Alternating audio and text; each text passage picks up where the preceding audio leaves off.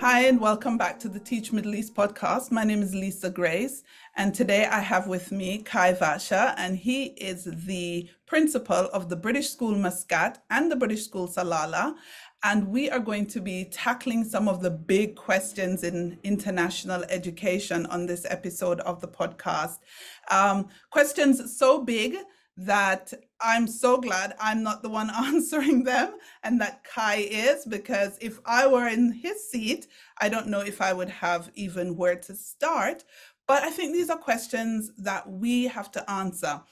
I had a little bit of a quandary when I started to think about the topic of the podcast. I first thought we would ambitiously name it Rethinking International Education. And I thought, well, that would be a bit pretentious. I mean, two people rethinking the whole international education, but why not? And then I thought, well, what about tackling the big questions in international education? So if you're listening to the podcast, you know which one we kind of settled on eventually. But as we move through the podcast, if there's anything that resonates with you, get into the comments, talk to us. Obviously, we don't have all the answers, but we like questions, right, Kai? We love questions. Absolutely adore questions, yeah. So when we ask the questions, it opens up our curiosity, and so we can then start to think of solutions. So before I ramble on, let me ask Kai, to introduce himself. Welcome, Kai. Thank you, Lisa Grace, and it's an absolute privilege to be on the podcast. Really have enjoyed listening to your other podcasts, so I do feel quite honoured to have the opportunity to sit in the hot seat, as it were. But yes, my name's Kai Vacher. I had 24 years in the state system in England. Worked in 2 state schools in southeast England, and then I had a wonderful opportunity to work on innovation for 9 years with a big school improvement charity called SSAT. They're still functioning. And then I came out to Oman in 2011 to become principal of British School Muscat. And then since 2019, I've also been principal of British School Salalah, which is only 999 kilometres down the road in the southern part of Oman. So I've had a wonderful experience in the Middle East, living and working in education in this setting has been a fantastic experience. Brilliant. People always hear about Dubai and Doha and even Riyadh and Jeddah, and not a lot about Muscat. Sell Muscat to me a bit, and to our listeners. What's great about Muscat? Well, first of all, it's different to much of the Middle East. So when you fly into Muscat, you won't see any skyscrapers because His Majesty Sultan Qaboos, who was in power from 1970 to early 2020, he decreed that there would be no buildings over 8 stories high anywhere in Oman. So when you fly in, you'll see very low-rise buildings. What you will also see, and what a lot of my colleagues really enjoy, especially when they have come from, let's say, Dubai or Qatar or other parts of the Middle East, they love the geography. And as a geographer myself, I can appreciate that. But you don't just have to be a geographer to appreciate it. We have mountains, we have deserts, like you have in other parts of the Middle East, we have wadis, we have 1,700 kilometers of coastline. And the biodiversity along that coastline, I've just come back, just had our Eid break, and that's why I'm sitting here at home. It was the last day of our Eid break. I've just come back from Ras Al Had, which is on the tip of Oman, where the Gulf of Oman meets the Arabian Sea. And there's a fisherman there who takes me out whenever I go to Ras Al Had. He takes me out on his fishing boat, and every time I go out with Fayal, the fisherman, you see dolphins, you will see turtles, you might see whales, you'll see flying fish, you'll see manta rays jumping out of the water.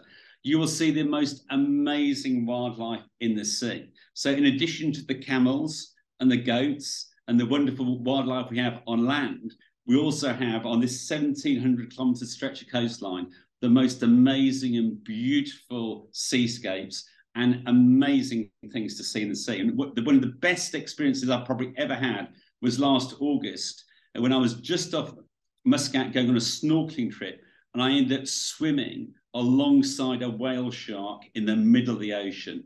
And that was the most incredible experience. So it's a great place for natural beauty. I'm sold. I actually have been to Muscat a few times and to Soha as well in Oman. My next on my list is Salalah. So eventually I hopefully will get there. So we're here to talk big challenges and international education. So Kai, in your experience, what are some of these major challenges that we're facing right now in international education? Well, okay. Yeah, that's a challenging question itself to answer. I mean, if I was in a school in England, which clearly I'm not, I'd be really frustrated that we had an assessment system, let's say at 16, where if I was in a sort of typical state comprehensive school, a third of my students would be failing. I would know a third of my school students would be failing every year. I think that's a massive issue. If you imagine going into your year 7 cohort and saying to those students, right, a third of you are going to fail in 5 years' time. And that's the reality. That is the reality. Or saying to parents in reception, 1 in 3 of your children is going to fail in 13 years' time. So I think our assessment system is not in a good place. But I'm fortunate, and many international schools, I think, are in this situation where actually that factor is not such an issue. I mean, pretty much 100% of our children do succeed in that system in Muscat and also in Salalah. So that's not such a big issue at the moment, but I think that is a big issue. The second issue is teacher recruitment. I mean, I've been in education for 35 years, and teacher recruitment throughout that 35 years has always been a problem. And so that's a massive issue. And then the third issue, which I guess the pandemic brought out, but was already there quite significantly before the pandemic, is the mental health of our young people. And that's now become a huge issue, I think, in pretty much every school around the world. However, I don't think those are the biggest issues. So we've got all those, like today's problems, if you like. But I think the biggest issue we have is the world is clearly facing some serious problems, and they are increasing every day in their complexity, in their severity, and in their scale. And I don't think it's going to get any better. And that sounds a bit of a doom gloom sort of scenario. But I think it really is presenting ourselves with the challenge, but also the opportunity of thinking, how do we redesign our education system so our young people in our schools who are going out into this challenging world, which also has a huge amount of opportunity, how do we prepare them for that world so they can thrive, so they can be happy, they can live fulfilling lives, they can be happy in themselves, but they could also make a contribution to the world. And I think that's a fantastic opportunity, because really the education model that we're working with hasn't really changed very much since the 19th century and is based on the industrial sort of principles of that time. So it's a wonderful opportunity, but I think that is our biggest challenge. Yeah, I'm with you on that. And I want to dive a little bit deeper into that. So essentially what you're saying, our biggest problem is that the education system that we currently have is not fit for purpose. Yep, and I'm not the only person saying that. We've just launched, because I'm on the board of KBIS, and we've got our annual conference coming up in a couple of weeks' time. And in preparing for that conference, which is about how do we prepare our young people for this changing paradigm, we've launched a poll, very simple poll, and we're asking everybody around the world, is our education system fit for purpose? Does it need redesigning? And so far, we've had over 100 responses. It just went live at the weekend, well over 100 responses, and only 1% of the respondents, 1%, think our education system is fit for purpose. So I think there is a substantial feeling right around the world that at least in some elements, our education system is not fit for purpose. So I am, you can see the curiosity. For people listening, the curiosity is all over my face. So those who watch us on YouTube when this goes live, why then are we not changing? So if the education system has been stuck in the 1900s, yeah, and the case for its change has been so resounding, why then has it not changed? What's causing this resistance to change? That's a very good question, and I did a lot of work on this between 2002 and between 2002 and 2011 when I was working for SSAT in England, and we were working with schools and teachers to try and personalise education much more effectively. And schools were and are doing some fantastic work on redesigning education. But what you will hear a lot and fairly consistently from educators is they can do things in their own classroom, and they can maybe move into, let's say, more project-based learning, or they can redesign the curriculum to an extent, or they can go a long way with, let's say, assessment for learning. They can go with digital technology.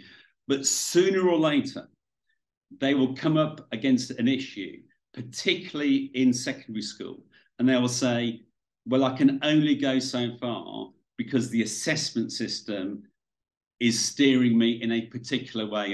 And in the short term, I have a responsibility to prepare these young people. They need to do well in their GCSEs or A-level and IB, and I can't abandon those important exams because that's the passport to university or a job. And so I've got to prepare my students so they prepare really well in these assessment systems. And so the conclusion I came to after 9 years of working with schools on innovation in the UK was that unless we change the assessment system, it's going to be very difficult to affect things in school. And while I do believe very strongly that as educators, we do need to lead the change, and that really policy, education policy, follows practice, and we can't depend on governments to make all the changes, we have to think about how do we work with exam boards and ministries and employers to redesign our assessment system, because that is the tail that wags the educational dog. How do we do it, Kai? How do we do it? Well, I think what we are starting to see, and actually not just starting to see, we've seen for a long time, right across the Middle East, right across the world, there are pockets of fantastic, innovative work going on in schools. There are teachers in classrooms doing some amazing work. There are schools doing some amazing work, and there are pockets around the world. And schools like High Tech High have been doing some really interesting work for a while. And what we are starting to hear, in addition to these pockets of innovation, and it's only happened in the last 6 months, and we can go into why that's happening in a moment, but there is, I think, an increasingly groundswell amongst the profession, and I'd like to think right across society, that now is the time that we really need to look at where are these pockets of innovation, what are they teaching us about what's going on. There's also been some amazing research over the last 20 or 30 years of how we can do things differently. People like Angela Duckworth, for example, her book on grit, which tells us a lot, not only about what we could do differently, but also about what we're doing at the moment that is actually working really well, that helps develop grit and character education. So there are some very good things that exist in our system already, and we don't want to, that old cliche, throw the baby out with the bathwater. But I think we do need to start working together as educators and with people in the tech industry and other employers and ministries, and shining a light on where these pockets of innovation are, and looking at the research about how things can be done differently and start to reimagine. But I do think the schools, the leaders, the teachers, we need to take a lead with that. We can't expect somebody else to do it. I completely agree with you. But then I wonder, right? If the fact is that schools need to take a lead on this, and international schools are predominantly owned by businesses, predominantly. You have your not-for-profits in there, etc. Why then have international schools not really propelled this change faster? Because a lot of them aren't beholden to the governments to a certain degree. They could implement certain changes. Is it that they are succumbing to parent pressure? What's causing the innovation in international schools to lag? I understand for the UK, there's a lot of governmental involvement, etc. But international schools, what's causing the lag, do you think? Well, I think there could be a number of things. There is the pressure of exams. There is the pressure of ministry regulation and inspection regulation. Those things can seem like they can get in the way of innovation. Yes, there's parental expectation. And yeah, I mean, many of our parents are paying fees, or like companies are paying fees for international education. And for many parents, they want their children, they see the international education as a passport to a world-class university. And to do that, they've got to get decent exams. So there are those barriers. However, there are well, so that's one barrier. I guess the other issue, which maybe hasn't been shared so much recently, and I guess it's something I've only started to realise maybe in recent years, is my school's got a reasonable reputation for being innovative. But when I look at my school, I think we're a good school. We do things really, really well. But I don't think we're massively innovative. But some people from a distance look at the school and think, wow, BSM is such an innovative school. And we are doing some really interesting things like the Flex program with British School Salalah. We're introducing a coaching culture. So there are things that you can control. But what I also think isn't there in the training of school leaders and also teachers is how do you lead innovation and change in an education setting? Because it's actually really difficult. And education and schools around the world are littered with endless examples of innovations that have been tried and failed. And innovation is about failing, but as long as you keep moving forward. But I think there is a skill set, and there is knowledge and understanding and skills that you need to lead innovation successfully. And it's not easy. It is actually really difficult for all the reasons which you've said. And so I've just started to do some work with the HPL network on a program that is looking at the Harvard innovation model of change. And we are in the process, and we're only in our first year at the moment with a pilot, looking at how can we develop a leadership program that helps develop the skills and the capabilities of leading innovation in school leaders. Because it isn't just go and innovate. It's actually pretty complex and it's hard. And I think we need training for our professionals to make that happen.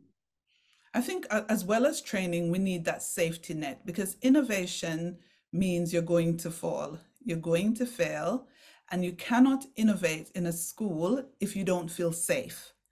If you feel as if once your failure is exposed, you are exposed. And so that level of safety is also pretty important if the environment will lend itself to true innovation, right? Yeah, I think you're absolutely right. And obviously, always the argument with young people is that they only have one education. And if you innovate in such a way that you fail them and they don't get the grades they need, so they can't go to university, that's a serious issue.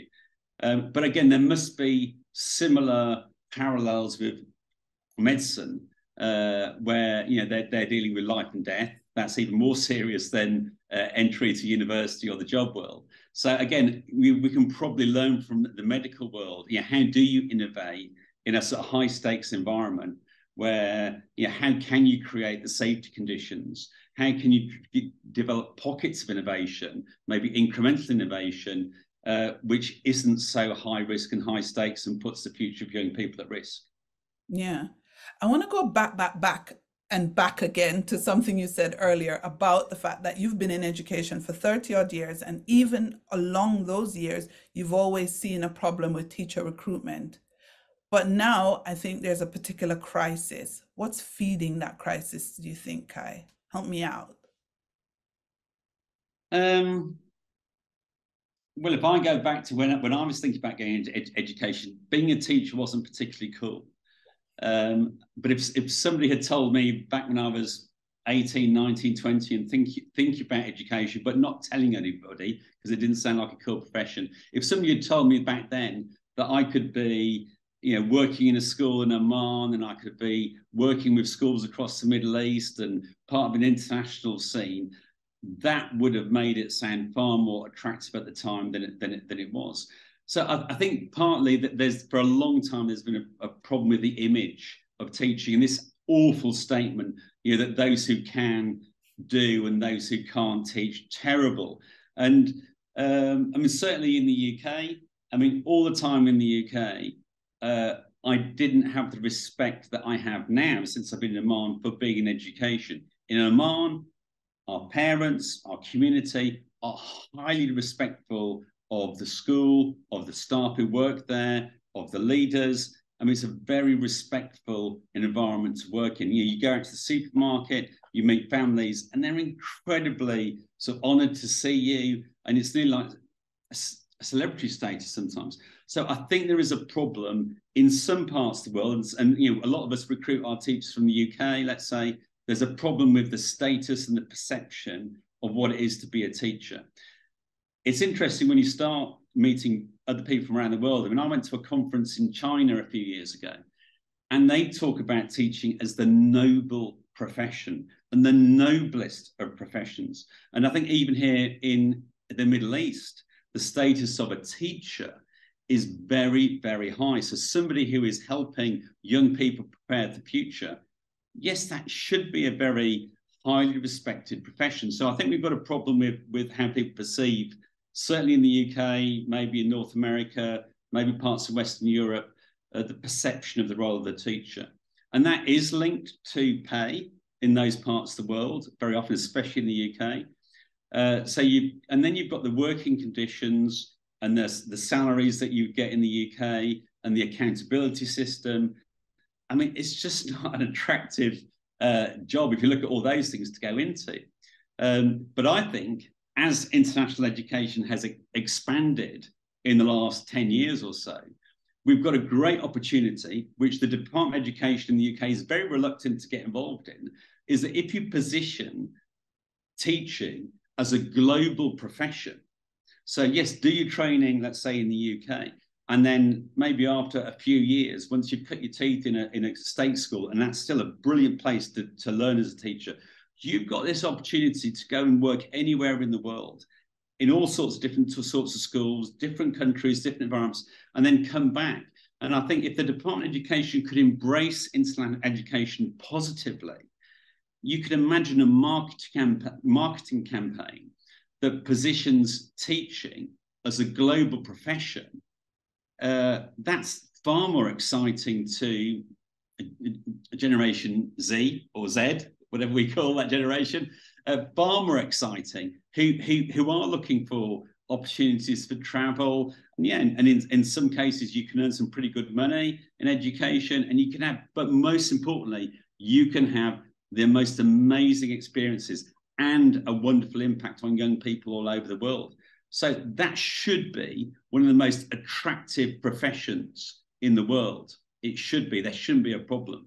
But I think we need to market the job, the profession, more successfully than we do at the moment. Yeah, and I think you're right when it comes on to the Department of Education embracing that and making it attractive. Because if I think back to when I was in education in the UK, it was not attractive. I think I probably have never said this before. I think my family were like, really? That's your choice? So, Yeah, mine the same. My parents, both of them were teachers, and my grandmother was also a teacher. When I said to my parents when I was 21, leaving university, I'm thinking about going to education, they thought I was crazy.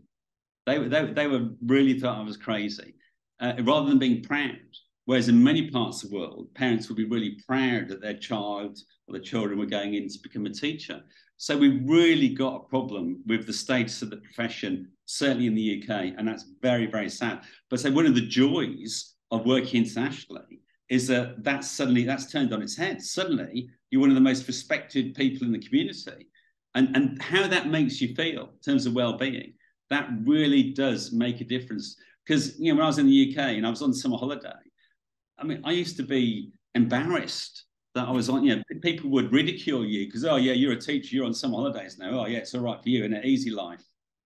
I mean, yeah, it's terrible. And but I think, working with COBIS and BSME, if we can work with the DfE to position teaching as a global profession, I think we could, without a lot of creativity, completely change that perception. Because now when I tell people what I'm doing back in the UK, they go, "Oh, that sounds pretty good. Wow, that sounds great. You're still out there. How long are you going to stay out there for? Wow, that sounds wonderful." It is. It's wonderful. It's absolutely wonderful.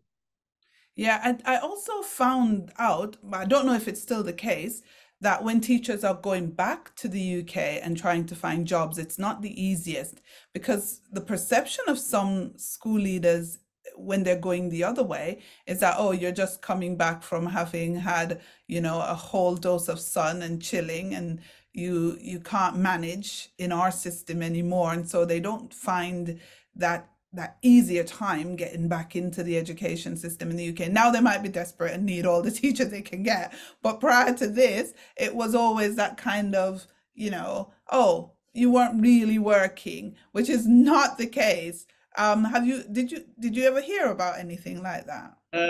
Well, certainly when I was in the early years of being a teacher, some of my colleagues, when I was already then thinking about maybe teaching internationally, the advice was, don't do that. You'll never get back to the system. Yeah, and you were made to feel that it would be a betrayal to abandon, if like, the state system and go internationally. And unfortunately, sort of 30 years on, 25, 30 years on, I think some of those attitudes still prevail, unfortunately, rather than thinking, wow, you've taught in 2 or 3 different countries. Think of the international experience you're bringing back. Think about the international perspective you're going to bring back to those young people. Think of the connections that you might bring back with different parts of the world and how that's going to enrich, my school. I mean, the pressures in international education are probably slightly different to teaching, let's say, in the state system in the UK.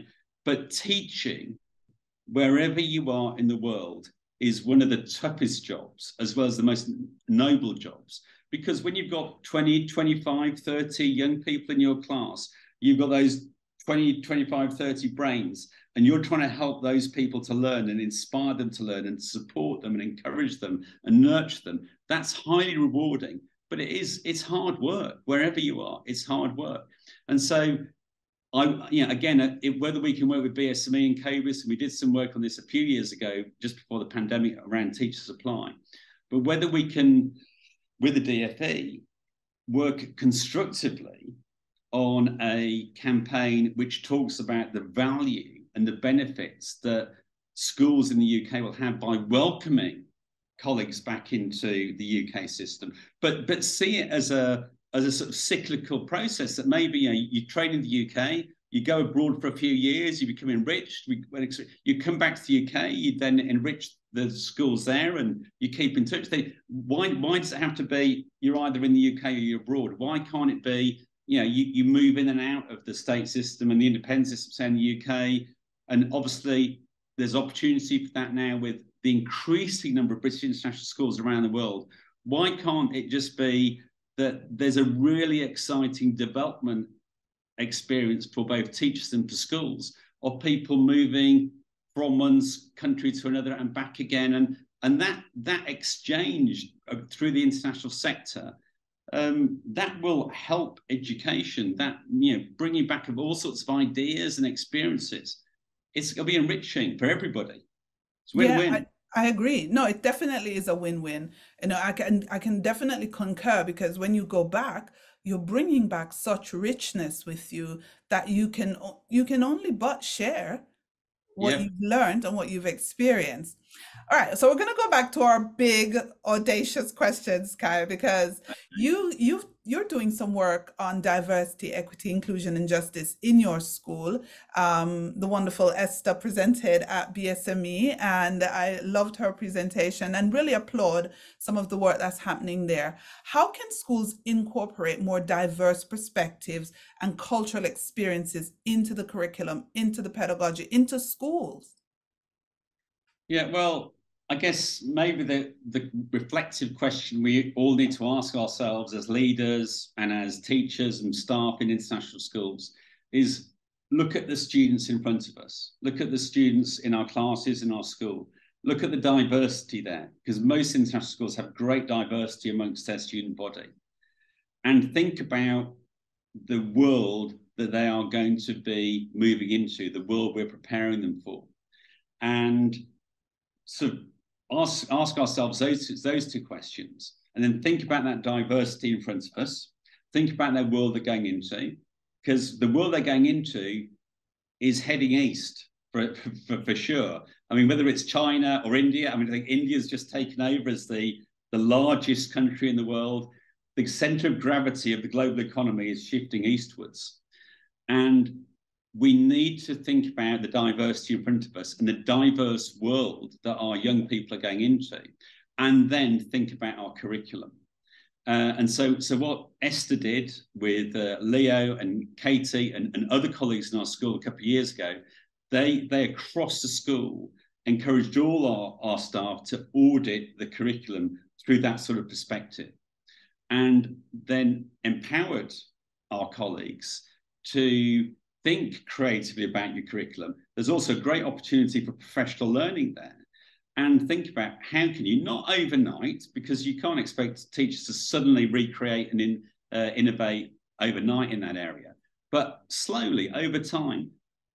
Think about the people, the case studies that we're putting in front of people to exemplify the knowledge and the understanding and the skills that we're trying to share with.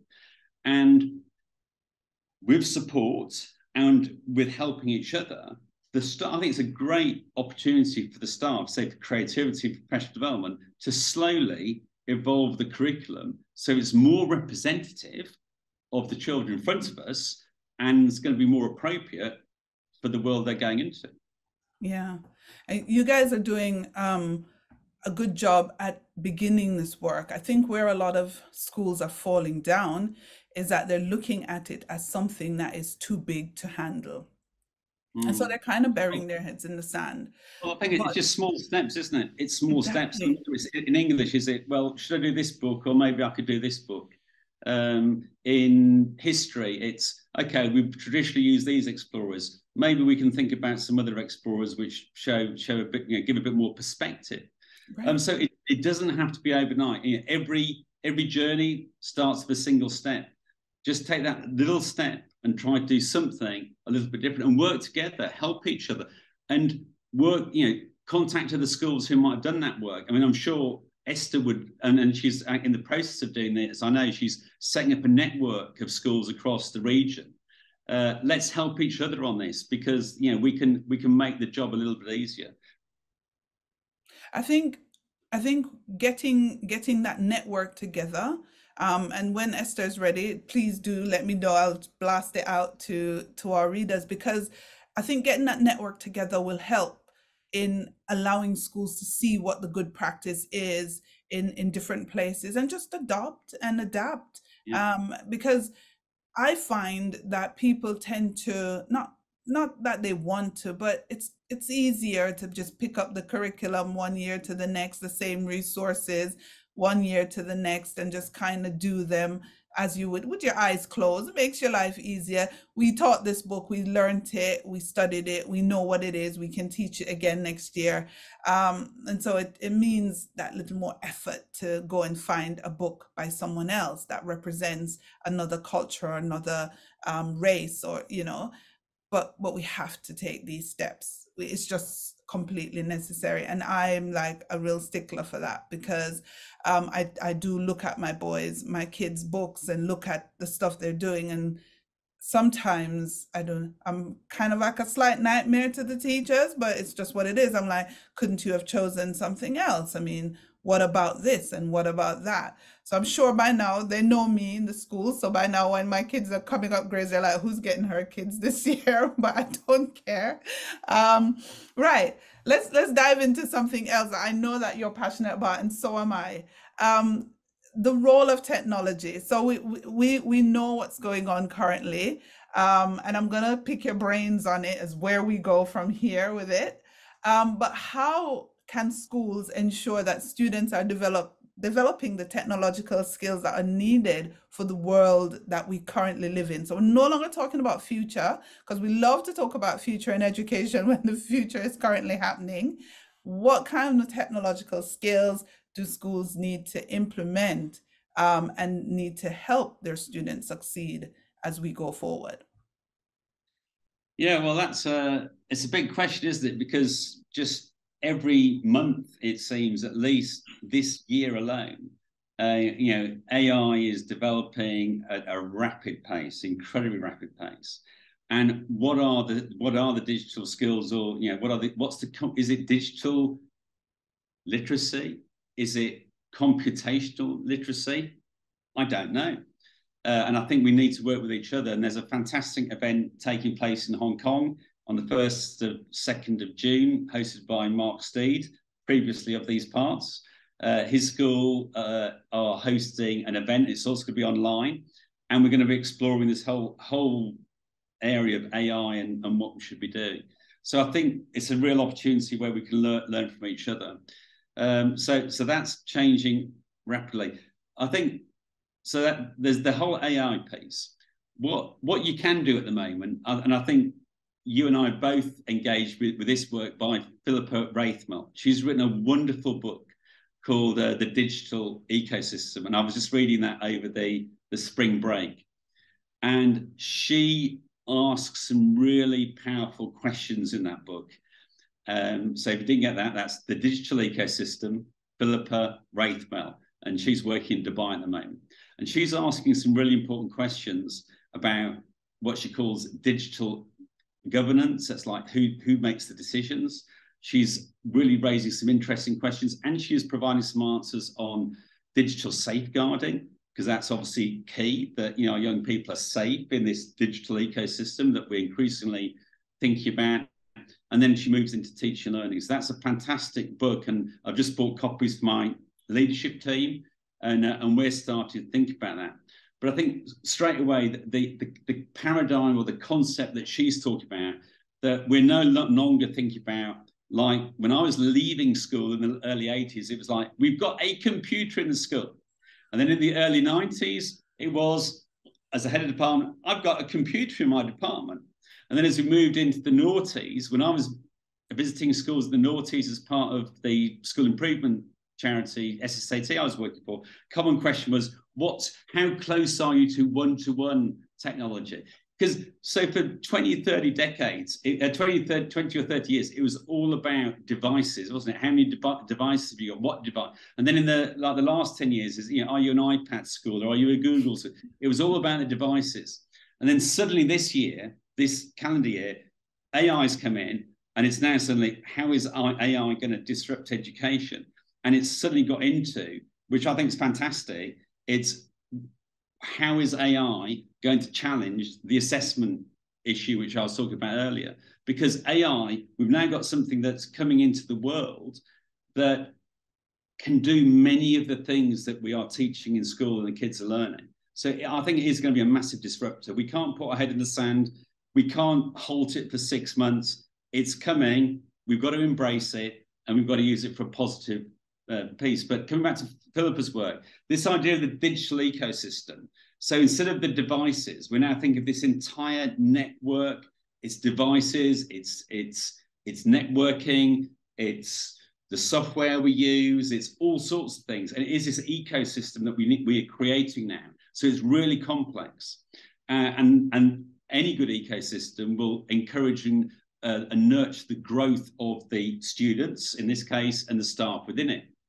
And so actually, I think one of the things that I'm working through at the moment, I just lost my a digital technology leader at Christmas. He went off to the US. And so I've been without a digital technology leader for the last 3 or 4 months.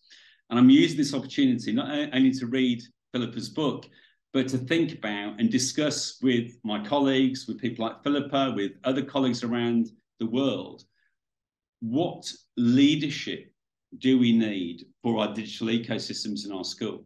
Because I think it's probably different from what we've had in the past. And working that through, and because that's, if you like, where it starts really. What's the leadership? Because we can't do it as head teachers on our own. What type of leader with what sort of skill set do we need to lead the management of this ecosystem that's going to help our students to grow? And so that's the question I'm working on at the moment. And I would like to think in the next few weeks, by the end of May, I'll be able to share with you something I've been working with Philippa, which is what this sort of leadership role looks like, which we will be advertising for sometime in the next few months. So I think that's a really important question for me at the moment. Yeah. Have you been using ChatGPT? I have used ChatGPT. It's quite a good tool. I've also found it. Have you heard of Perplexity? No. Okay, so one of the complaints, all those weeks ago when ChatGPT first came out, was that it will give you answers, but you don't know where it's getting the information from. So if I put in, what sort of school is a British school, Muscat, or who is Lisa Grace Williams, it will give me some data, but it doesn't tell me where it's got it from. Perplexity, which only came out a couple of weeks ago, you can ask it the same questions as ChatGPT, but it will actually tell you where it's got the information from. So just Google yourself or Google a school, and it will tell you where it's pulling that from, whether it's from LinkedIn or whether it's from which school or whether it's from the CAVIS website. It will give you the information, but at the bottom of that information, it will tell you where. So I think that's a really interesting development already in the last few weeks. And in terms of educational use, when young people in our schools if they're using Perplexity, they can share with us where they've got that information from. And then they can go to those sources and maybe interrogate a little bit how credible they might be. So Perplexity, that's something which my son shared with me only a couple of weeks ago. I got to check that out. So as a head teacher, as a principal, how are you using, what are you using the AI for? What are you doing with it?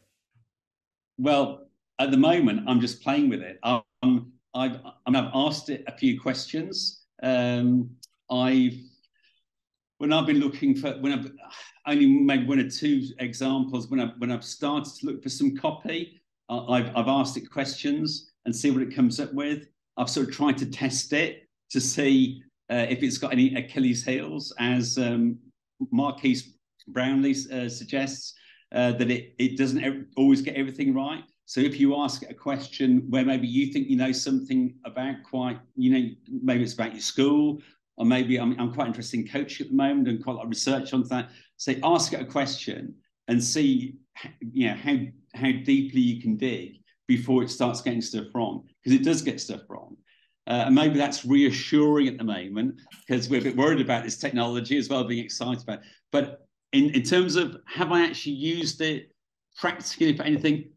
Not yet, other than maybe I've started to use it for a bit of my research. If I want to find out something, instead of going to Google and you go to ChatGPT, or actually I've used, in the last couple of weeks, I've used Perplexity more, because I think that's more interesting, because it actually shows you where you're getting things from. But I'm just playing with it. I'm just playing with it and trying to get some sense of how we might start using it as a school. So what are your thoughts then on the systems that are now choosing to ban it? Well, and even Elon Musk was part of a group who was trying to halt it for 6 months. I can understand their fear. I do understand it. And, we've had bans in the past on various forms of technology, going all the way back to the printing press. So I can understand the fear, but as William Hague wrote in the Times a couple of weeks ago, he said, we should think ourselves a bit like astronauts about to get into a space rocket. There's a certain amount of excitement because we're going to the moon, but there's also a certain amount of fear because we don't know if the rocket's going to take us there. Are we going to survive along the way? So I think it is right to be very cautious about it because we just don't know how powerful it might be. But what we do know is that I was going to say it's a powerful thinking tool. I'm not sure it is a powerful thinking tool. It appears to be a powerful thinking tool. It's actually not thinking, but it's something which already, I mean, if you just go on the internet, and I'm part of various WhatsApp groups and so on with colleagues around the world, teachers and leaders are finding ways for it to have practical use of the classroom and maybe to reduce workload and to cut corners to get some really interesting educational sort of uses of it. A teacher toolkit posted something today, 10 points on how you can use ChatGPT in the classroom, really practical, fantastic. So those who are banning it, I understand the fear, but it is this great opportunity because it does, I think, certainly on the assessment front, it challenges what we're doing in schools because AI is now doing a lot of the things that we're doing in schools in a few seconds. And it is going to challenge something that has needed redesigning for a long time, and that's our assessment system. And so I was really pleased to read about just a few days ago that there's one, I think, education think tank saying, well, this is going to lead to, for example, a greater use of oral assessment. Because obviously that's much more difficult to use AI for at the moment. And so that interests me because going back, when I entered education 35 years ago as a young geography teacher, teaching a very progressive geography curriculum with no content. That was quite interesting. But there was no content. And this was the Bristol project and the Avery Hill project, as they were known then. And what we started to do, this was late 80s, early 90s, just as the national curriculum was coming in, what we were starting to do was thinking of those students who can't articulate their thoughts very clearly in writing, but could do it very confidently orally. The examiners were saying, well, devise oral assessments for them. So this was going on over 30 years ago. We were starting to think about how that might happen. Obviously, it already happens in languages. They're doing oral assessments. They've got decades of experience. It happens in universities. So, you know, these are opportunities. Artificial intelligence is not only providing opportunities, it is going to make us think very carefully about how we redesign assessment. And so we are testing things which our students are going to need for the future, whether it's thinking about their creative problem solving, their decision making, their ability to think things through creatively. When they face problems for the first time, how do they respond to that? These are the real world skills they're going to need. Collaboration, teamwork, leadership, a whole range of thinking skills they're going to need, which at the moment, our assessment scheme doesn't really get anywhere near assessing. So the skills that our students need, we're not really assessing in a big way. And I think AI is going to shake up the assessment system. And as I said earlier, if AI shakes up the assessment system, that's going to affect the curriculum and that's going to affect the pedagogy in our classrooms. Yeah, I agree with you. When I was thinking of the questions yesterday, I was kind of just going over them and doing my week ahead, what I have coming up type of thing. And I was mulling about, kind of musing about what skills would be most key as we move forward. And I came up with two.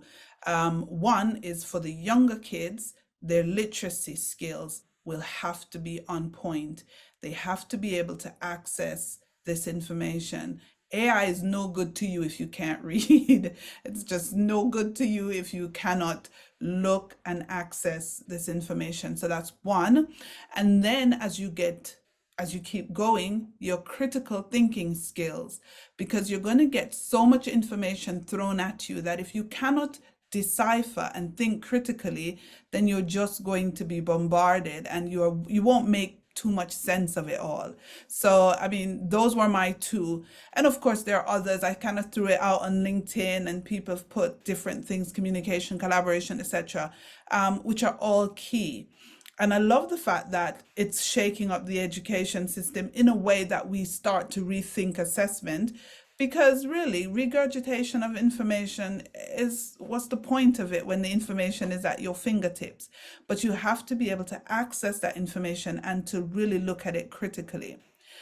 So we've been on this for an hour, Kai. I knew that would happen. My 30-minute podcast, which I always tell people, our podcast episodes are 30 to 45 minutes in length, has now gone over an hour, but I don't care.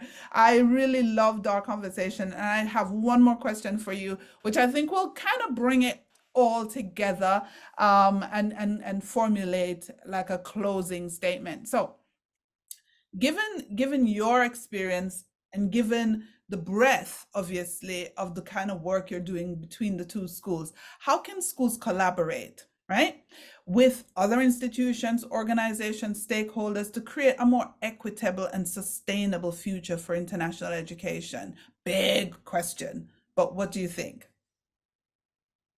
Well, for a start, I think schools should collaborate. I've learned a huge amount, not just in my time in the Middle East in the last 12 years, but when I was in the UK, working with the schools and visiting other schools. Some of the best CPD we can all have, whether we're leaders or teachers, is or in support staff roles as well, is visiting other schools and seeing what other schools are doing. And if those visits have got a focus, then that is fantastic CPD. And apart from the travel, it doesn't cost a huge amount. So let's visit each of the schools. Let's collaborate. Let's work together. So using networks like you've been establishing, BSME, COBIS, these are really valuable networks, and we can learn a lot from each other. So yes, let's collaborate, and let's find people who have got similar interests. We've now got social media. I mean, LinkedIn, I think, as both you and I are finding, is a wonderful learning platform. I mean, it's not like Twitter, which I'm not spending very much time on at all these days. But what I'm finding on LinkedIn, I can learn so much from people like yourselves, from other school leaders all over the world, and it doesn't cost anything other than an investment of time. And so we can use these social media platforms, we can use the organizations that are out there to help collaborate. But I think in terms of, let's take the sustainability piece, which is a challenge, but we have got a massive issue with climate change, for example. I mean, there's been an incredible amount of rain in the last few weeks in Oman. I mean, Oman normally has virtually no rain. I've just come back from a quick trip out to the east side of Oman, and there's so much water on the ground. It's incredible, and that's unusual. Anyway, climate change, sustainability. I think we should be thinking about, or could be thinking about, in our schools, every individual in our school and across our schools, making a pledge every year about something that we're going to do that's going to be more sustainable. And we're actually taking the coronation as a British school coming up in a couple of weeks. To do that, we're getting every young person to make a pledge, and it can just be a small step that they are going to do, which is going to, move to a better environment in their home for themselves or whatever. And so the pledge that I'm going to be making on behalf of my school is that we will not be using single-use plastic in our school from next September. And I think you've seen me say this on LinkedIn recently. And couldn't we all, as schools across the Middle East, can we all make that commitment that from next September, or as soon as possible, we ban single-use plastic, and that the events that we attend, we all commit to? We are not going to go to events and there's going to be single-use plastic there, because all over this region, you will see beautiful deserts and mountains and coastline, and you'll also see plastic and plastic bottles, and it's terrible. And it's actually very easy, isn't it? You think, let's not put a plastic bottle on the ground, let's put it in the bin. Or even better, let's not even use it in the first place. So I think maybe if we can come together as maybe schools across the Middle East and make those sorts of commitments, because then that makes it easier. And, you know, like you've been doing with putting pressure on your school, is, you know, let's put pressure on others who maybe want to festoon us with plastic bottles, but let's try and move into a different world where single-use plastic is not part of our environment, because it's killing our environment all over the world. Yeah, I remember that post because I went back to my colleagues and I said, we need to give water bottles at our next event, and we need to make sure that we have water stations around so people can refill and fill their bottles, and that we're not having these bottles of water on the tables that people drink a tiny amount of the water and then they just leave it there, or worse still, it ends up in the desert or you know, on a beach or somewhere. So that challenge is definitely accepted. The issue is working with the venues now to say, instead of just easily putting bottles of water on the table, we want fountains placed in strategic places so people can refill maybe their refillable Teach Middle East bottles. And so we're working on that. We want to do that for MESLC 2024. I remember going to them and said, listen, I think we need to go in this direction. So that is something that we are working on. But thank you so much, Kai, for being on the podcast. It's been long and fruitful, and I didn't, in my head, I knew it was going to go over. I didn't know it was going to go over. But if you have listened to this deep end of the podcast, do leave me a comment. Do get in touch with myself or Kai. I'm going to put his LinkedIn in the show notes. Tell us what you've learned. Ask us a question. Get in touch. Let's start the collaboration. These are big, audacious questions that we are tackling in education. But guess what? It starts with curiosity, and then that leads to action. Thank you so much for listening. Thank you, Kai. Thank you, Lisa. And I love what's behind you. Work hard, be kind. That's a great mantra for, I think, all our young people in our school and our colleagues. Work hard, be kind. Thank you. Thank you so much.